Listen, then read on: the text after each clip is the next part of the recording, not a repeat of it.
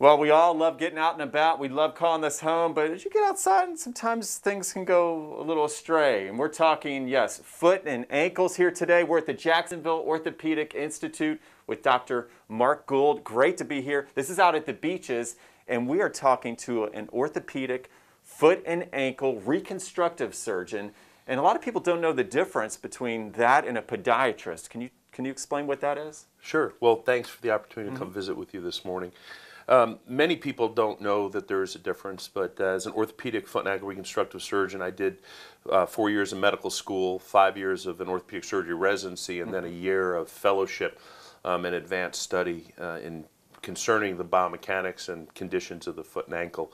And I spent 22 years in the Navy as an orthopedic foot and ankle reconstructive surgeon, and during that time got to deal with a lot of war wound reconstructions and more of the complex types of injuries we see. Okay, and so it's important to know your doctor, be comfortable with your doctor, so that's good to know.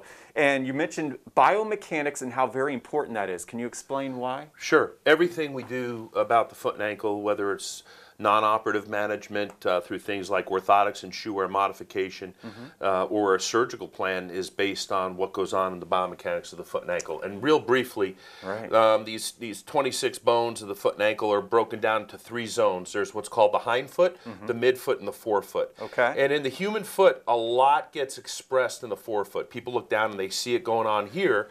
But if the biomechanics that are causing that are back here, and your treatment plan doesn't address back here, you're less likely to have a successful outcome. And so that's what we really focus on, the entire foot and ankle and how it plays out and is expressed in the forefoot. It's amazing how many bones there are in the foot and ankle. I had no idea until I talked to the doctor here. So there's an emerging field called biologics. Can you explain what that is? Yes. So that's kind of what I call the Wild West of medicine right now. And it's critical. There's a lot going on, a lot of claims being made, and it's important that we interpret the scientific evidence that's available and are able to teach that to our patients and help explain to them how this can impact their treatment, with the goal being to decrease swelling, decrease pain, decrease scarring, increase motion, and long-term functional outcome.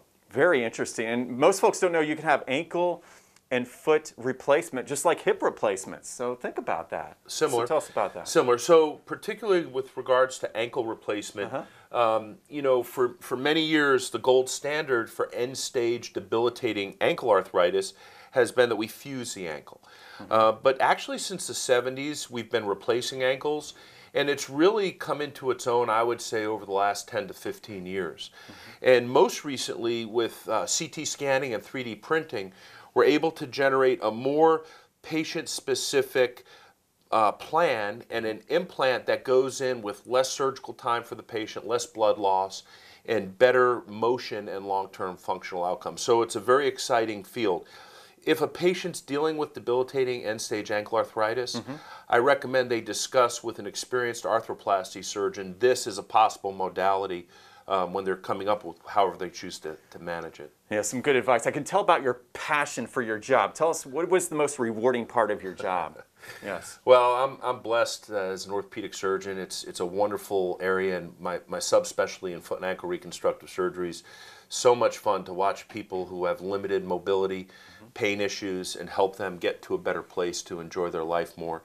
And I guess what I really enjoy is the working relationship with my patients. And when they leave my office, I want them to know they were well cared for and they were cared about. And that's really led to some really cool lifelong relationships with my patients. So I really appreciate that. So you treat it all, a wide range of ailments. Yeah, well, thank you. Anything from non-operative things such as plantar fasciitis or feet that hurt, to sports injuries, to arthritis, to flat foot, the whole gamut. And you can get me through joionline.net or at 904-JOI-2000. And we've got wonderful fellowship-trained orthopedic reconstructive surgeons at all the divisions, but come out to the beach. It's wonderful out here. All right, relationships, experience, got it all. Jacksonville Orthopaedic Insitute at the beaches. And of course, for another look at this segment, head to firstcoastliving.net later today.